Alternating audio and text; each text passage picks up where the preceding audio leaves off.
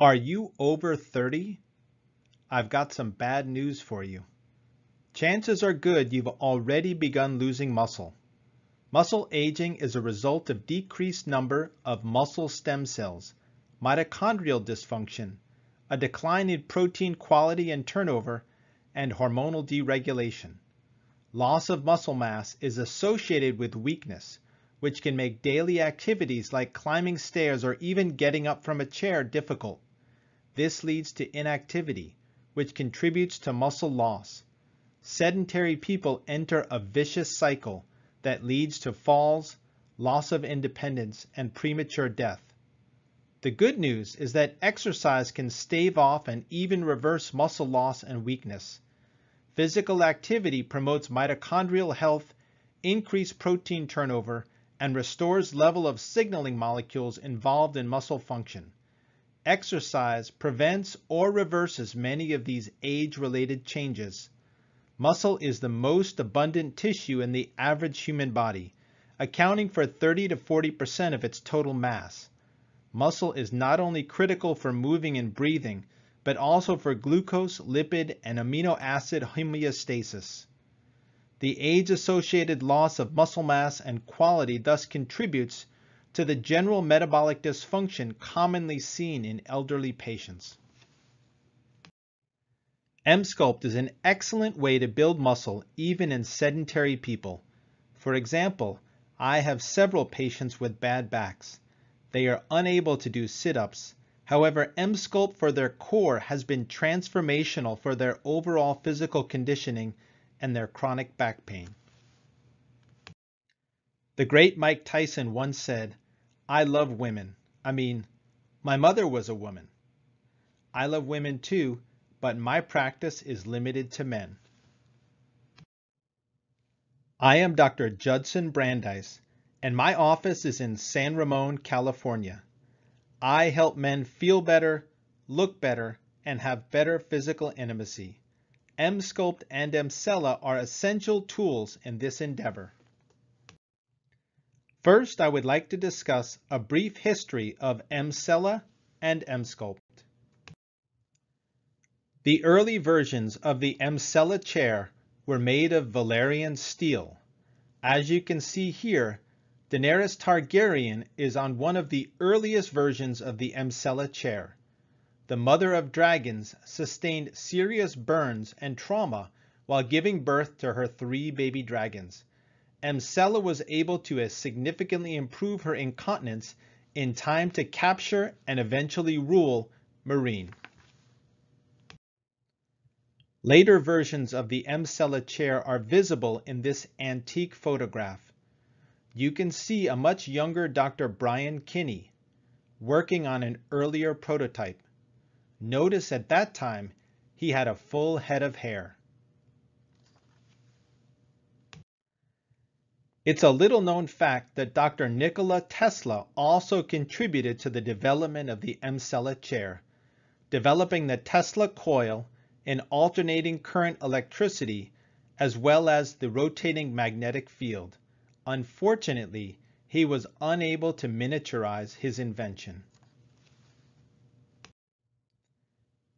Now that we are familiar with the history of Emsculpt, Emcella, and the high-intensity focused electromagnetic wave technology, I would like to introduce you to our first annual BTL triathlon. Take it away. Welcome to the first BTL triathlon. We're waiting for Dr. Brandeis. And here he is!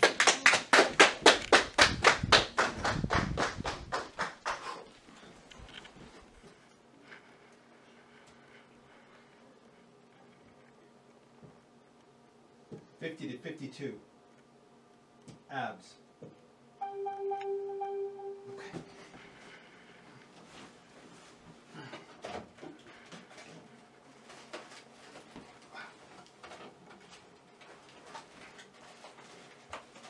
Okay. Let's get it up.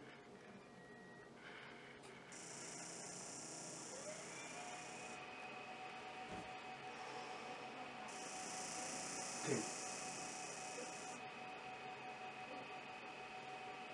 Up 35%.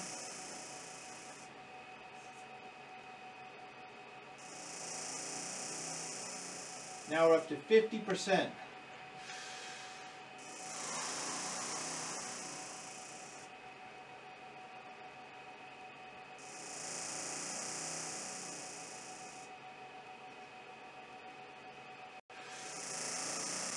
Quickly up to 60%. Now what I tell my patients is that you have to breathe. Breathe in.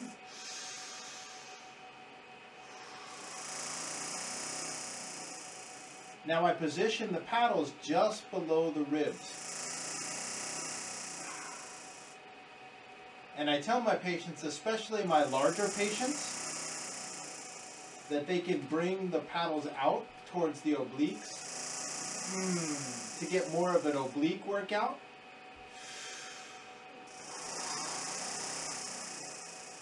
Or bring it a little bit lower to get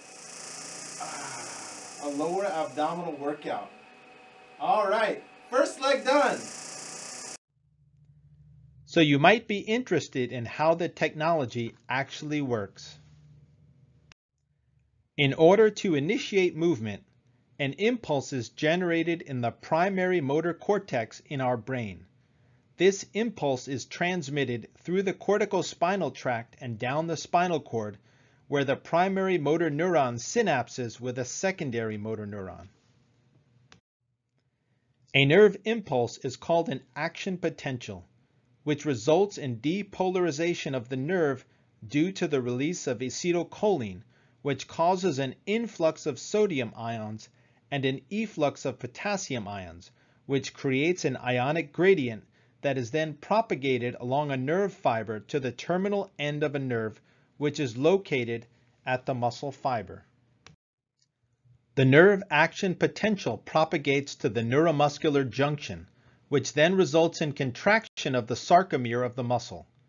A number of other factors influence how well this occurs, including the circulatory system that brings oxygen, the extracellular matrix which protects the muscle, the cytoskeleton which supports the muscle, and the mitochondria which provide energy. Working against the strength of muscular contraction are oxidative stress and inflammation. The diagram on the right is simply to show you that it is far more complicated than even the complex explanation that I just gave you. Nerves work through electrical impulses generated through ionic gradients. Nerves stimulate muscle to contract through depolarization of cellular membranes, which then result in a contraction of the muscular fibers. The strengthening of muscle is based on the amount and duration of exercise over time. Muscles are made of fibers that contain hundreds of organelles called myofibrils. Myofibrils have two layers of protein filaments, a thick layer called myosin and a thin layer called actin. When nerves contract, the actin filaments slide past the myosin filaments, resulting in contraction of an individual sarcomere, which generates active force. Muscular contraction occurs when muscle fibers are shorter. Conversely, muscle fibers get longer with relaxation. The goal of exercise is to grow big muscles. This occurs through two mechanisms: hyperplasia, which is making more muscle cells, and hypertrophy, which is making existing muscle cells bigger. What actually occurs is a combination of both hypertrophy and hyperplasia. Well, it looks like Dr. Brandeis is done with M-Sculpt for his abdominal muscles, and he is now M-Sculpt on his triceps. Let's tune into the action. The next event is arms in our BTL triathlon. The first part of arms are the triceps. And I hate doing triceps in the gym, so I am so appreciative that BTL came up with M-Sculpt for arms. My triceps have improved in size and strength.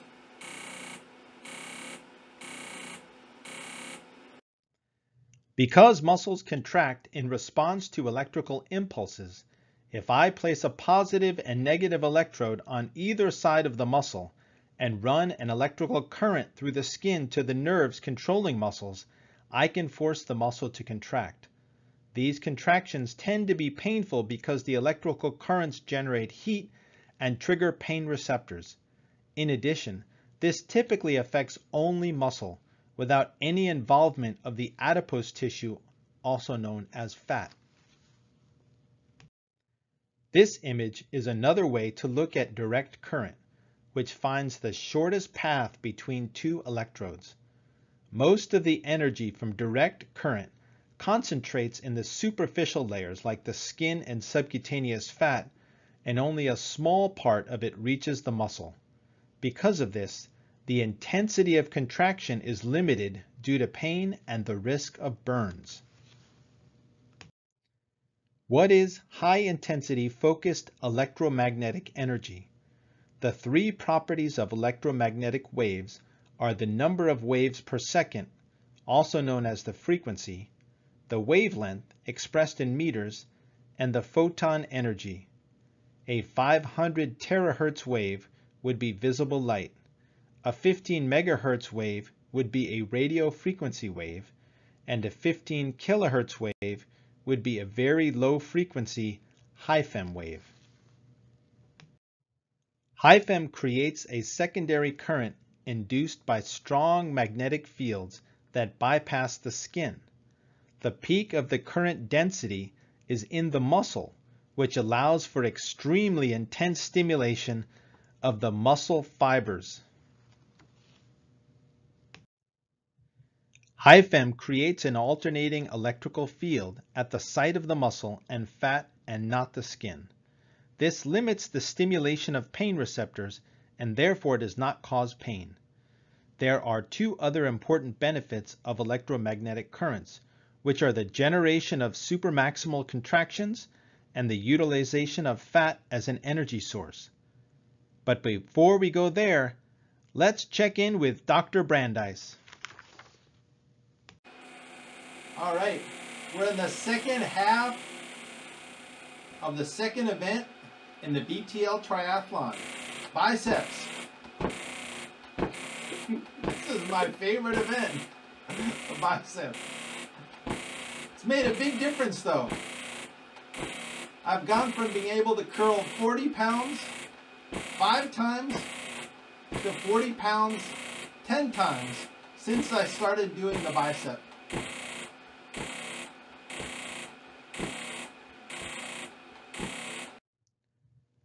Next, let's talk about supermaximal muscular contractions. It's important to understand the limits of muscular contraction.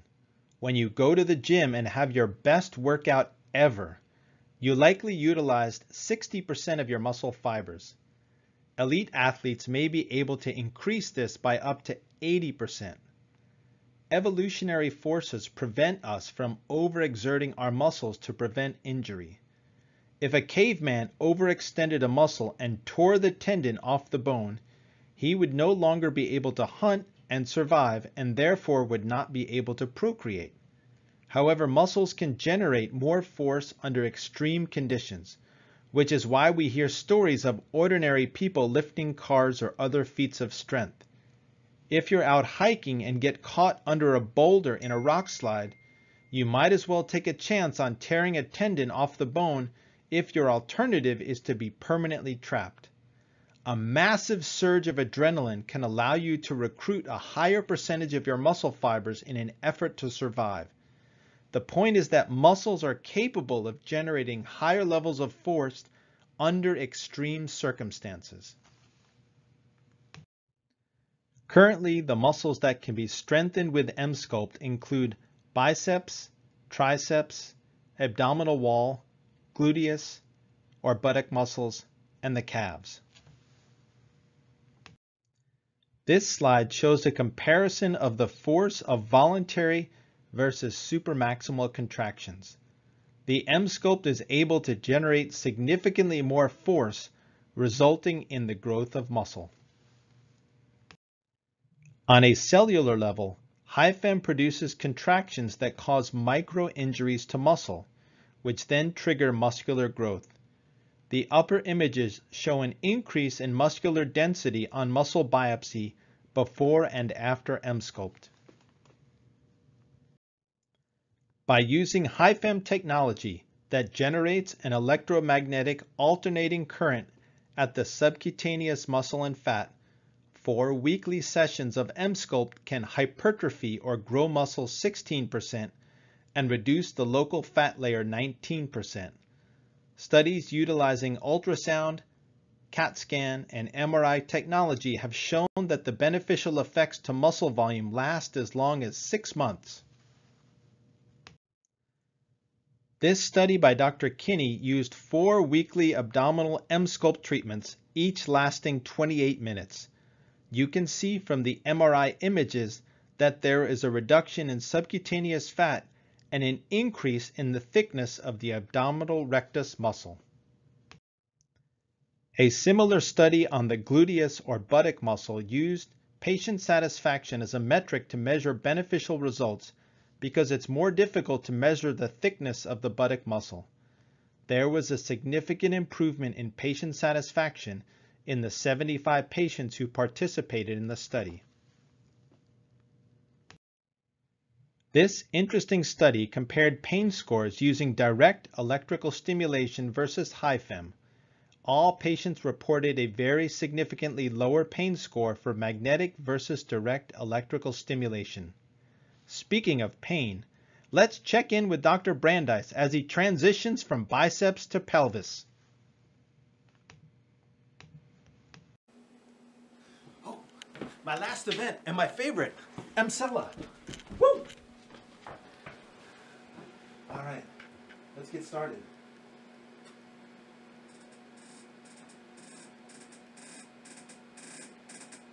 Okay, make sure your patients are centered right over the middle of the kettle. This is a 2 Tesla magnet that you're basically sitting on, creating electromagnetic fields.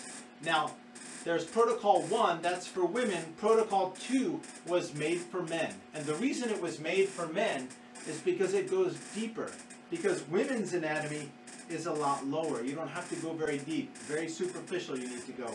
Whereas for men, the electromagnetic field needs to go deeper. So it hits the bladder and the bladder neck, the prostate, the pelvic floor, and the base of the penis. So that you urinate better, you have better prostate function, and you have better blood flow and nerve function to the base of the penis. Alright, I'm going to crank it up to 80%. I got the newest version of Journal of Sexual Medicine. I'm just going to do some reading for about 28 minutes, and I'll see you at the finish line. According to a 2016 Lancet study, obese people now outnumber the underweight population for the first time in global history, making it critically important that we learn how to burn fat. During physical activity, muscles need energy to produce contractions. The energy is derived primarily from ATP and secondarily from creatine phosphate and glycogen to fuel the muscles. When these deplete, the body's catabolic processes take place in the form of lipolysis, the breakdown of lipids into free fatty acids and glycerol. These released molecules usually act as an energy source for the needed muscle activity and body metabolism. During an Emsculpt treatment, the muscles contract to supramaximal levels. Signals are sent to the brain that an extreme amount of energy is going to be needed to supply these contractions, and the release of epinephrine is acutely increased. This results in an extreme catabolic reaction and supramaximal lipolysis, which in turn brings about a dramatic release of free fatty acids. When the amount of released free fatty acid exceeds normal levels, they start accumulating intracellularly in surrounding adipocytes and eventually lead to their dysfunction. This catabolic and supramaximal lipolysis effect occurs mostly in the area in close proximity to the actual contracting muscles, due to increased adipose tissue blood flow and paracrine substances released from the contracting muscles. This principle of cell apoptosis induced by an overflow of free fatty acids has been previously observed and demonstrated in numerous research studies. The graphs on this slide show an increase in programmed cell death, otherwise known as apoptosis, following Emsculpt.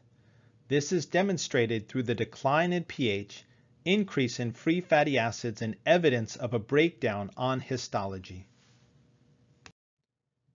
The result is an approximately 20% reduction in local subcutaneous fat seen on ultrasound, CT scan, and MRI imaging. HiFEM reduces fat by inducing an exaggerating metabolic reaction, creating excessive accumulation of free fatty acids. Fat cells become intoxicated and initiate programmed cell death. To summarize what we have learned, high-intensity focused electromagnetic technology generates muscular contractions that go far beyond what a person could accomplish using their nervous system. Emsculpt creates supramuscular contractions that result in hypertrophy or growth of muscle and lipolysis or the burning of fat. In the studies of 4 30-minute treatments of the abdominal wall, there was a 19% reduction in fat and a 16% growth of muscle that lasted at least 6 months. A reduction in rectus diastasis and waist circumference also occurred. Now let's discuss the role of Emsella for men. Emsella is non-invasive electromagnetic stimulation of the pelvic floor musculature for the purpose of rehabilitating weak pelvic muscles and the restoration of neuromuscular control for the treatment of incontinence. Now, unless you've had prostate surgery, it's unlikely that you have significant incontinence. However, look at the additional side effects. No side effects are usually bad. However, a temporary increase in local circulation would bring blood flow to the penis, and increased sensitivity during intercourse does not usually count as a bad side effect. Let us look at sagittal pelvic anatomy in men. If you focus on the perineum, which is the space between the posterior scrotum and the anterior anus, and you go below the skin, what you find is the base of the penis with the internal pudendal artery and nerve, the prostate with the seminal vesicles, the bladder neck, and the base of the bladder. The structures are all critically important to a man's health, especially with age. Now, Emsella has 2 protocols. Protocol 1 is most appropriate for women who typically have superficial anatomy. Protocol 2 is for men who have deeper anatomy. Protocol 2 is for pelvic muscle strengthening and blood flow enhancement. Now, this Taiwanese gentleman was part of the original study group. At BrandeisMD, we are performing some of the first clinical research studies on men using Protocol 2. However, women who have undergone Emsella have improvement in both sexual and urinary function. This study out of Moscow and Prague shows that treatment results in substantial restoration of pelvic floor muscle strength. Speaking of strength, it looks like Dr. Brandeis has completed the 3rd leg of the BTL triathlon. Let's check in with him now.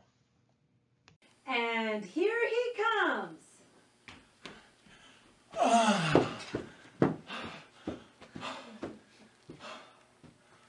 Oh, you know, I need to thank my family and my friends and all the people at BrandeisMD and everyone at BTL for this great honor. Thank you all very much. I hope you learned a lot, and I hope you have a great day. Stay safe and healthy. This is Dr. Judson Brandeis coming to you from BrandeisMD in San Ramon, California. This video has been brought to you by Emsculpt Muscle Strengthening for Men and Emsella for Men. I am board certified urologist Dr. Judson Brandeis, thanking you for your attention. I specialize in men's sexual medicine, cosmetic urology, and male rejuvenation in San Ramon, California. If you are interested in any of our 5 clinical research studies, please go to BrandeisMD.com. If you're interested in our supplements, including Affirm Nitric Oxide Booster, Prelong for premature ejaculation, Support for testosterone boosting, and Spunk for prostate health, please visit affirmscience.com. I would like to thank BTL for their support. See you next year at the 2nd annual BTL Triathlon.